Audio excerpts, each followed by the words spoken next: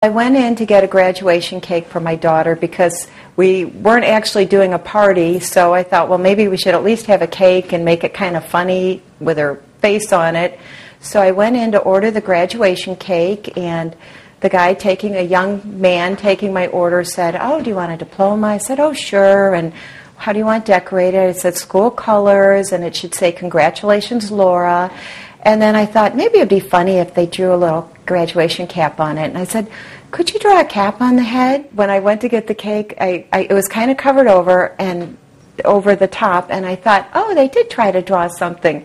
And then I thought, that doesn't look like a mortarboard. And I had her cut it open, the box open.